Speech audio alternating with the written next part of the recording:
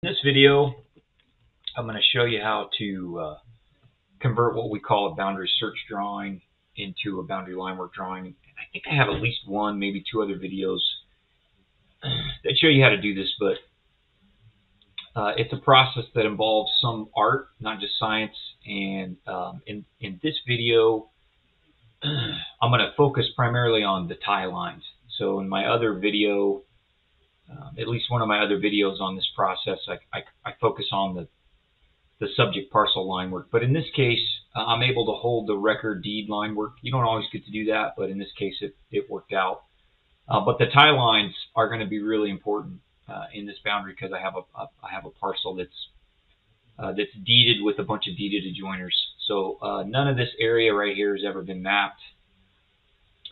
So we've got a map to the south and a map at this intersection here that kind of boxes us in. But the tie lines that we show in the line work drawing and then label on the boundary survey exhibit and the record of survey are going to be really important. And so I thought it would be a good video to do. I actually don't know if I'm gonna record this. I don't know if I'm gonna publish it yet.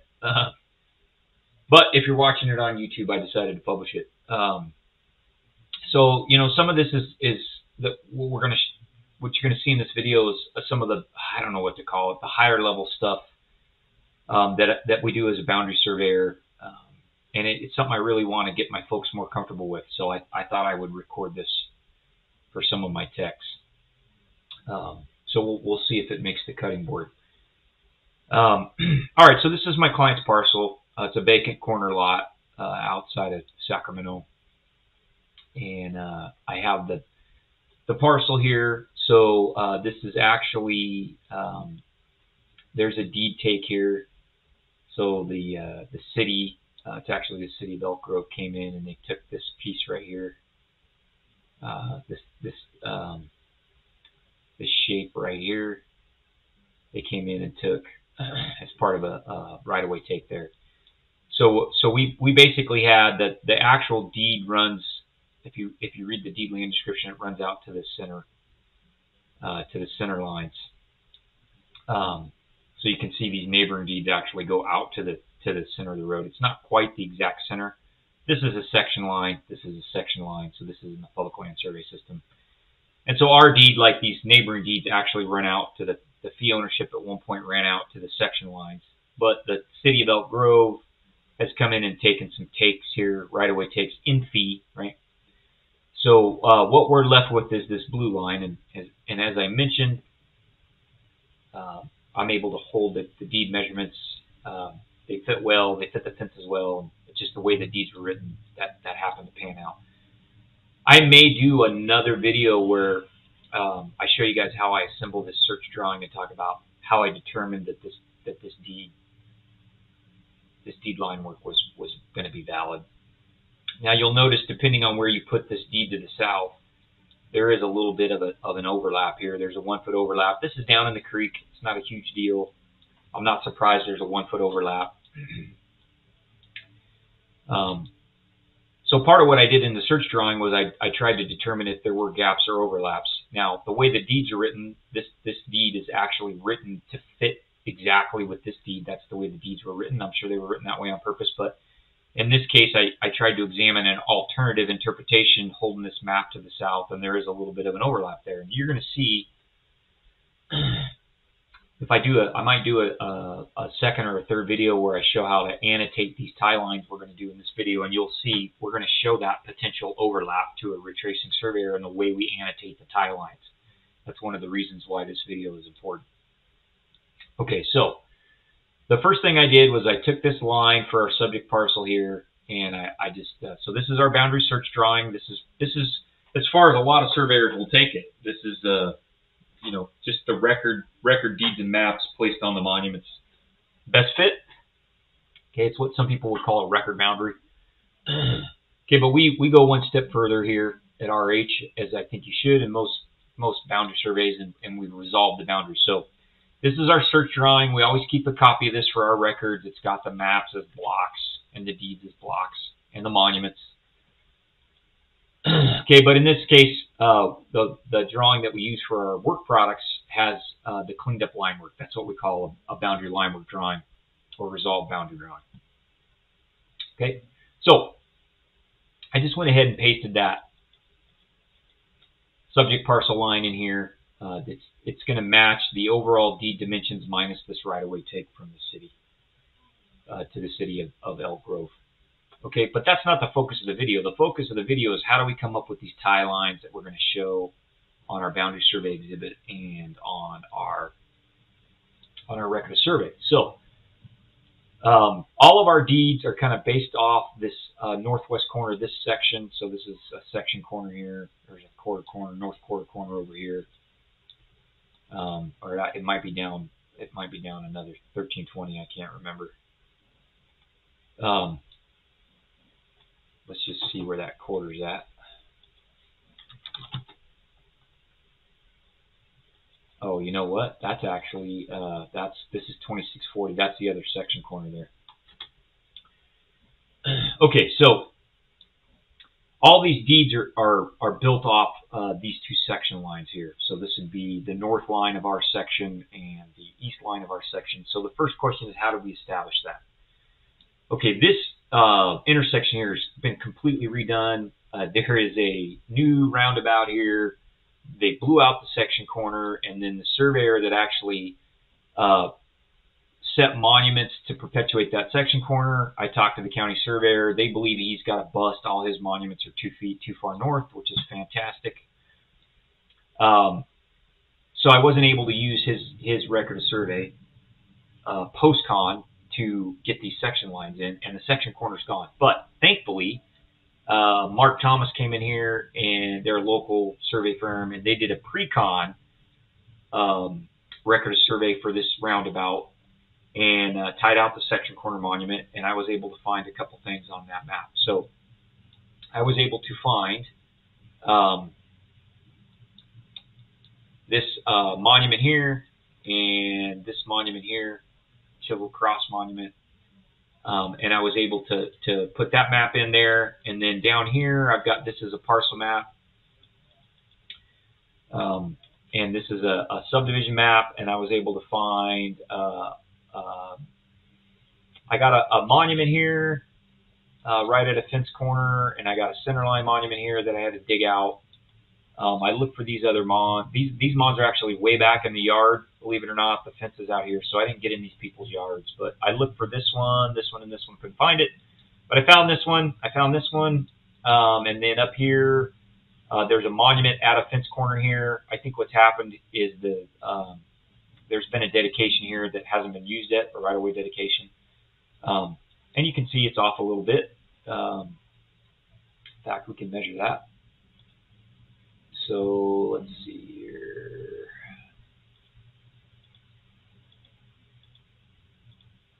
So I'm off 8/10 north-south, and it looks like that's at a so there was a 15-foot dedication in here. So I'd love to fit a little better than 8/10. I don't, but I've got some other checks on it. So we'll look here. I can show you how we do at that intersection. But so that's the worst fit there. But then you come down here. If you run this center line out, extend this center line out. I come down here and I hit this other monument on this other map super close. So that's a very close difference. You can just take a look at that actually if you want. So that's 3/10. And I've got another monument up here. I got another monument up here that we hit pretty close.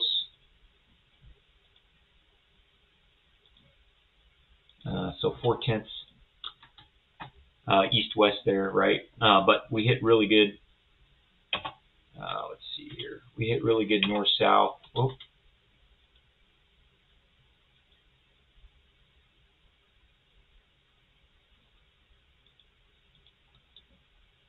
So we're within 2/10 north-south, right?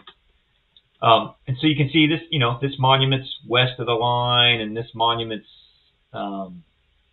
this monument's south of the line. So it just, we're kicking around a half a foot to a foot out here. This is an old area. There weren't a lot of surveys. So what I ended up doing was I held this monument and this monument on this map and ran the center line out and just kind of checked into these two monuments. I fit within 2 or 3 tenths. That's probably as good as I can expect out here. I would have tied some more monuments on this map, but this was done in 07, 08, right before the Great Recession, and I don't think this was an RCE doing a sub. I don't think he ever finished setting his mons. I looked for, I don't know, at least 4 other monuments in this map that were fairly easy to find, and I didn't find any of them, so that's the only one I found. So I suspect that these monuments did get set, and that's fairly common with subdivision maps from right around that 2007, 2008 era, at least in this part of California. Okay, so why is that important? So that map, if you pull this out, actually gives me this east line of the section and north line of the section. Okay, it also gives me this really important line, which is the west boundary of Lot 5. So our deeds are actually all portions, meets and bounds portions of Lot 5 of a very old subdivision map. It's what we call an antiquated subdivision.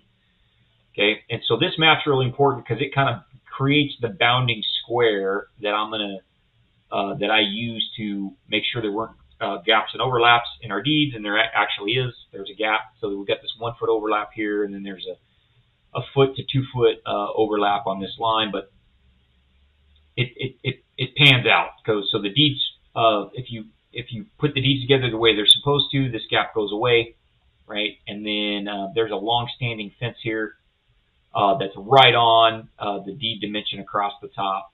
So in my mind, that means that the excess or the gap is going to get shared between these two parcels. I'm not going to throw this fence. Has been here a long, long time, decades. I'm not going to throw it out. It's right on the deed line.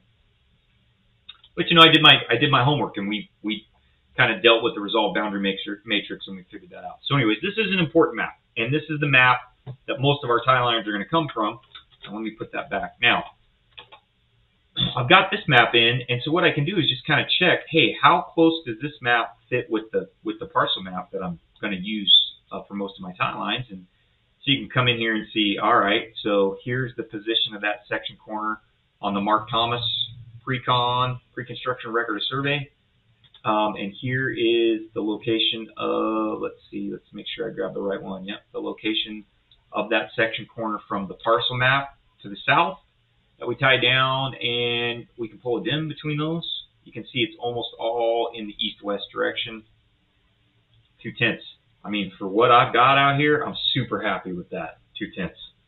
So that's a good check. That makes me feel like I have the section corner and the section lines in the right spot.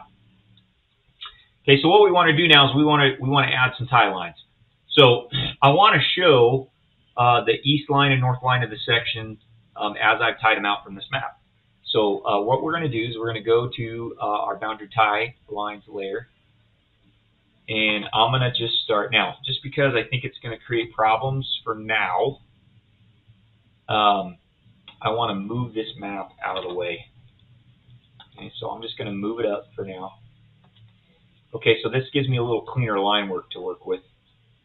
Okay, so now we've got to be careful because we've got some other deeds in here. So let me move this out of the way.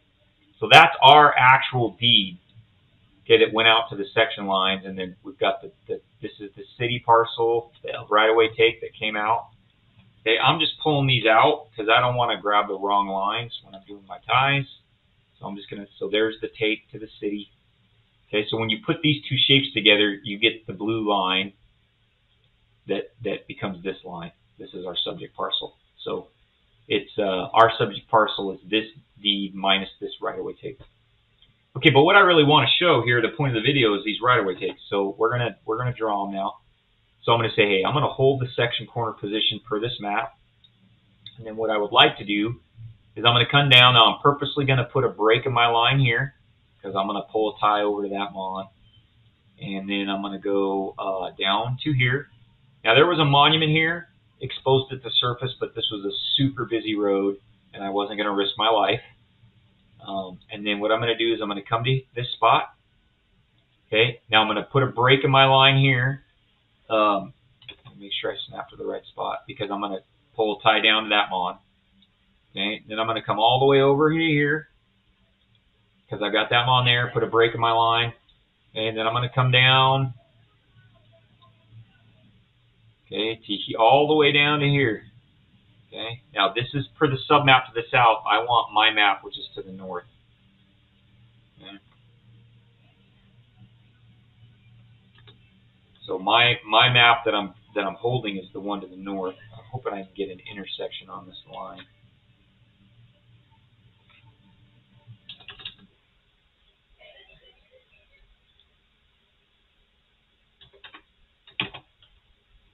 Yeah, it's not going to give me an intersection. So I'm just going to snap there. It's probably because these need to be flattened. Let me see if I can snap back to that. All right. Okay, so I've got a monument to the north there, and then I'm going to do that one more time. Okay, and I'm going to go down to this other mon here. Okay. Now, I don't have this monument that I found is not exactly on my line, so I'm going to draw a perpendicular there, and I'm going to shorten that. Okay, and here's why. This line is let's get rid of the Z. Okay, so let's see.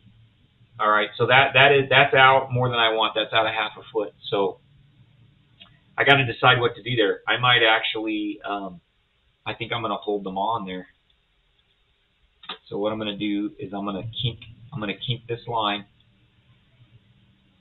Okay, let me make sure I get to the center there. So I'm going to hold this monument. Okay, so there's going to be a slight angle break from this mon to this mon because I don't want to pull that up a half a foot. That's too much. Okay, and I'm going to do the same thing here now. So now I'm going to come back in here and I'm going to draw a line from my monument. Okay, and I'm going to go, you can see this starts to get a little dicey. I'm going to just hold this right here. Okay, so that's the line I want. They're super close. I'm going to pull this away.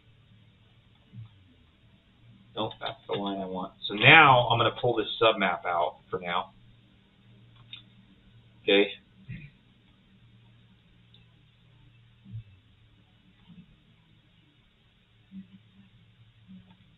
All right, so what I want to do now is I want to draw this tie line up to the monument, perpendicular. Okay. All right, so now, I'm not going to show this. My distance from here to here isn't going to be exact because I found this monument slightly offline, right? So my distance is going to be longer, but I'm going to hold them on just like I did down here. Okay, now, the next thing we want to do is we're going to draw a tie line now from this endpoint over to this monument, 500. Okay, and I think that's everything I want. Now, just as a check, I think that's everything I want. You can pull this up, and you can see now. I've got an extra line in there. I don't know how I did that.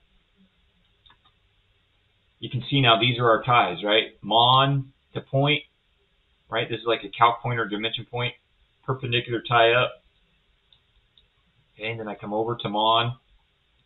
Okay, and then I come over to that center line mon that I didn't want to tie because I didn't want to risk my life. So we've got another one here. We're going to just go. I put an endpoint in. I should have an endpoint in there. Okay. Okay, that doesn't look right to me. So we're going to check that in a minute. Something looks off there. Let's go perpendicular for now. So this may just be a difference between where I found the monument and where the record position is. So let's measure that difference. That's 1.3 feet. That's quite a bit. So I may need to take a closer look at that. We'll do that in a few minutes. Okay, then I come up here to the section corner. Okay. Okay, so let me undo that, put that map back in place. Alright. So let's go see what we got going on here. So here's our monument. Okay, and let's see, I broke my tie line there. So let's see if we've got this endpoint where this lot corner is supposed to be. Nope.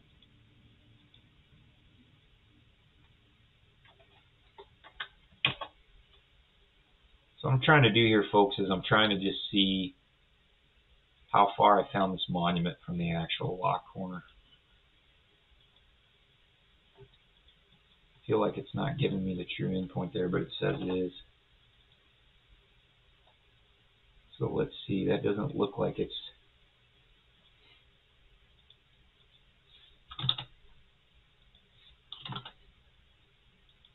So I'm just zeroing out that line. All right, so it's 6/10. So it's a ways off, you know, and that's outside of my comfort zone, right?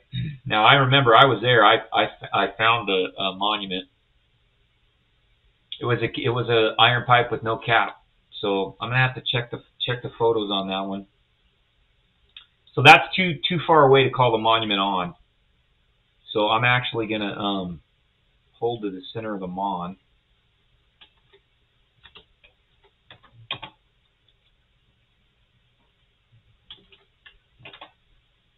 Let me try and node.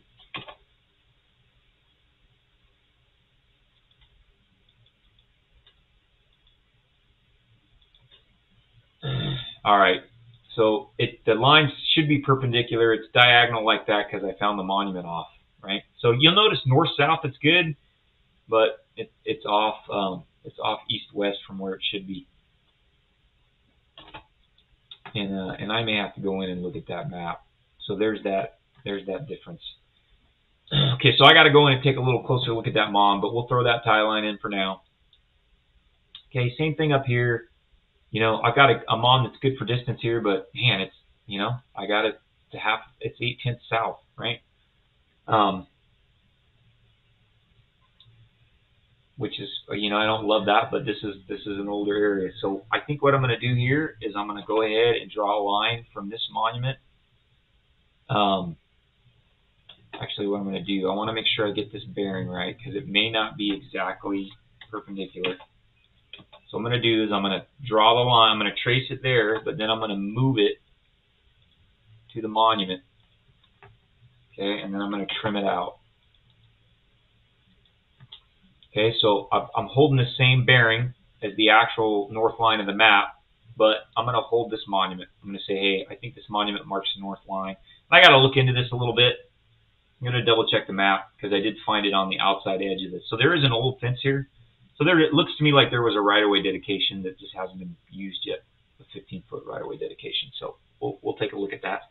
But for now, I've got to tie. So I got to decide here, right? If this point was close enough to the line, I would just hold the line and call a point on, but it's not. It's 8/10 south, right? So it's too far. I can measure better than that, right? So I'm going to show my tie line to the actual monument. Now what that means is, this is really important. You'll see this some more. When I draw the distance from the section corner down to this north boundary of this map, my distance is going to be longer than the distance on the map, more than likely, right? Because my line, I found them on south. So this distance will be longer to the section corner, and my distance from this monument to this center line of this road will be shorter than on the map because the monument is south. And we'll see that when we go to do the actual labeling. All right. Okay, so I think we've got those lines in now. Now the north line is a little easier. So the wonderful city of Elk Grove has paved this whole road, and the county has not been able to get me any pre-con monument preservation. This road recently got repaved. So all these centerline monuments for this whole mile, almost this whole mile, got smoked. Okay, and I looked for the monuments across the street here. There were some sideline monuments that I was not able to find. Okay, this 507 is one of those monuments that's 2 feet too far north. Okay, so I'm just going to hold the record per this map. I'm going to hold this record section line. Okay, so I'm going to come over to this corner. Okay, and if I want, I could actually come down here all the way to the section corner, and I probably will. So I'm going to go ahead and add that tie line, and then we can show some overall distances across the top of the section, comparing our map to some other maps. We can see how close they are. Okay, so I don't mind that. I think that's a good idea to show that tie to that section corner. I might take it out. I might take it out later, but for now I'll leave it in. Okay, so we have this old subdivision map. This is lot 5, right? Our deed to portion of lot 5. I've got this line here on this parcel map that is the east line of 5. Now, I looked into this. The old subdivision map comes all the way across the full length of the section with this row of lots. So, in theory, you'd have to come over here, establish this section line, and then check for excess or shortage and prorate among the old lots of the subdivision to figure out where this east line is. I did not do that on this survey. Why didn't I do that? Now, there's a couple reasons why I didn't do it. First of all, this is a pretty old map. It's been in for decades. This line is monumented, right? And there's a long-standing fence that falls really close to this.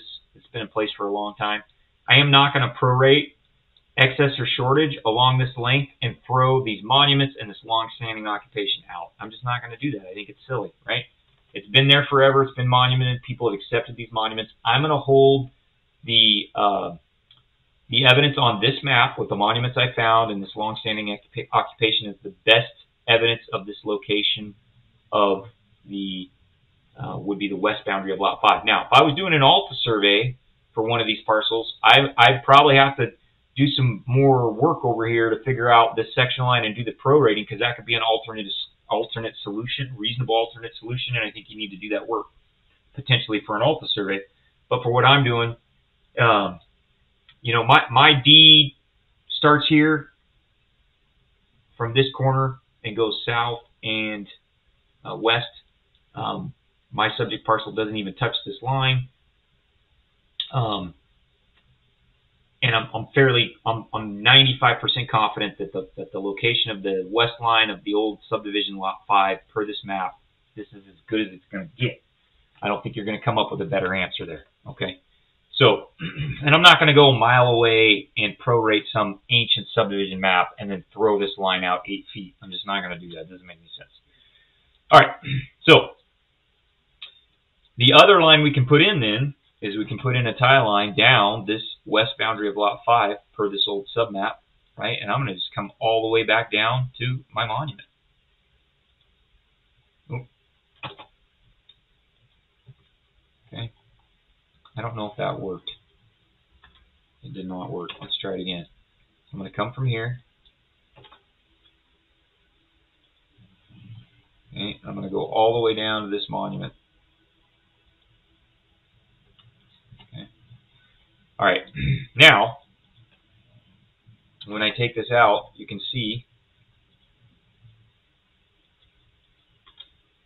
I've got my tie lines here that I want. So I've got the north boundary of the section, the east boundary of the section.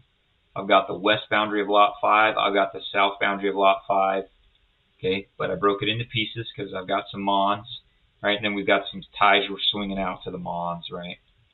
And those will need a little more work. We'll do that in a different video or set of videos on the anno drawing that we're going to do, because I think that'll be an important piece of this. So now what I'm going to do, now that I've drawn those lines, is I'm going to copy those. So you could go edit copy, for example, and I'm going to come in here. I'm going to say paste to original coordinates. Now I've got my tie lines in. Okay. Now what I don't have here is it'd be nice to tie our boundary over. Okay, so what I'm going to do, I'm not going to go perpendicular on this one. I'm going to do an extension. Okay, so I'm just going to extend that because we want to tie our subject parcel.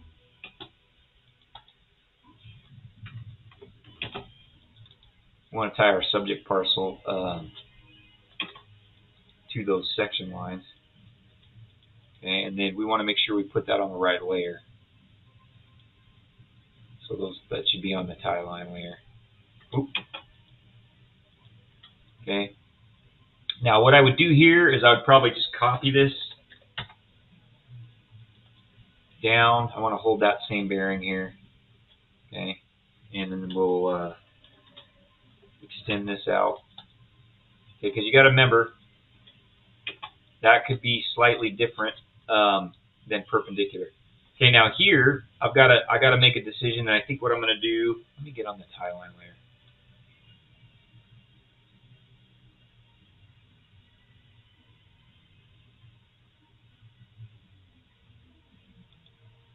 So here I'm not going to go perpendicular either. I'm gonna come in and grab this line. Okay, and then I'm going to do an extension.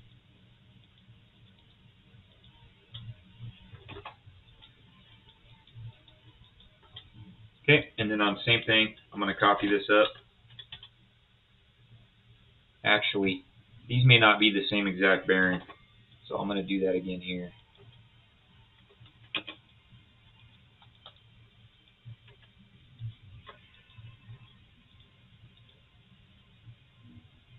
Make sure I get the end point there. So I'm just putting in some tie lines. These aren't in any map, but I'm putting some tie lines in so that I can pin down this subject parcel boundary to these section lines that we established. Okay. Remember, we got monuments here and here and here.